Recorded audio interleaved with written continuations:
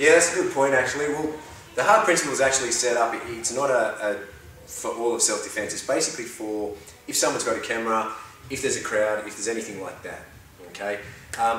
Good thing about it is we made that as a resource for people of all styles. I don't care what style you do, even if you do that yellow bamboo stuff. You know, if you use that as a resource, then, you know, it's great.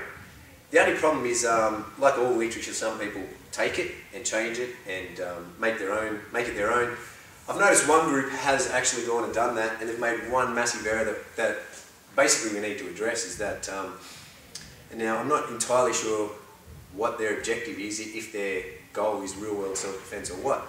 But what they've actually gone to say is that the first rule of self-defense is to take a step back. Now, that's basically, you know, that's a massive tactical error. That may have worked in feudal Japan, where people were honourable and they'll take out their swords and create a bit of distance. But for what you and I are training for, different story, totally different story. Taking a step back could actually put you in a really dangerous situation. So I want to make that clear right now. One such example would be, if you come in here, if I've got a bat, for example, and I'm taking a swing here with a bat, he wants to be as close to me as possible. Okay? If he takes a step back as soon as I produce this weapon, if you take a step back, he has very little chance of acquiring this weapon from me. Okay? He's in a lot of trouble if he tries to do that. So in this instance, that's one example of taking a step back. So if he was to have a pistol, you know, and I saw him producing a pistol, if I'm to take a step back, I put myself in a major disadvantage.